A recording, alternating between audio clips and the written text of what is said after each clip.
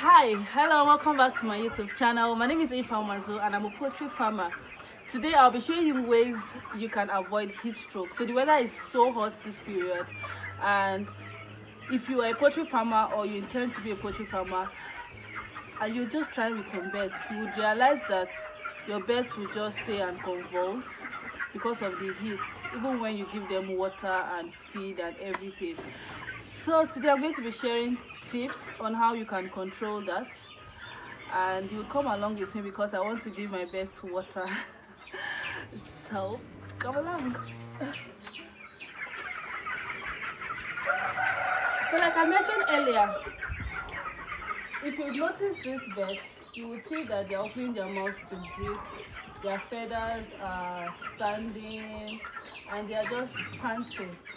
I'm giving them water twice today, and this is just 2:12.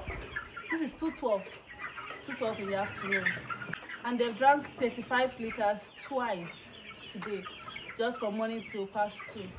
And if you realize, or if you look at them closely, you will see that they are still panting like they've not had water today. You'd also notice it when I'm about giving them water.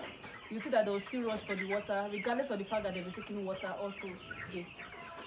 One of the things you should consider when you are stocking birds this period is reduce the quantity of birds you keep in a room.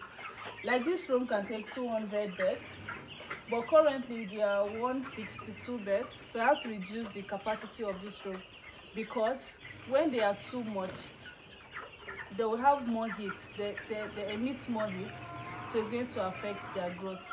And if you watch them closely, they will not grow as much as they should. By the way, these birds are 3 weeks and 5 days. Yeah, I am so impressed with their size. I'm so impressed with their growth.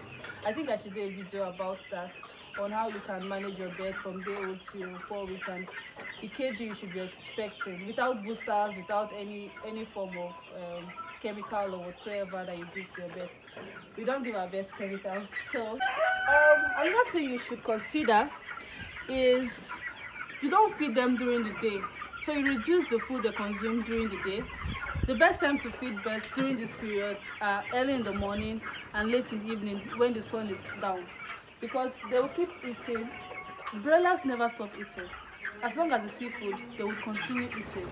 But eating during the heat, it's so bad for them because they will not easily digest their food.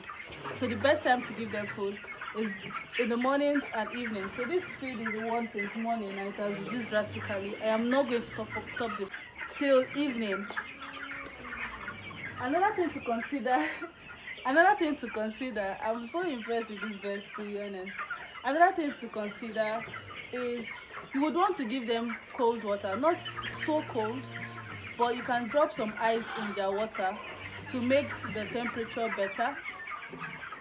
You can drop some ice in their water to make it cooler for them to consume.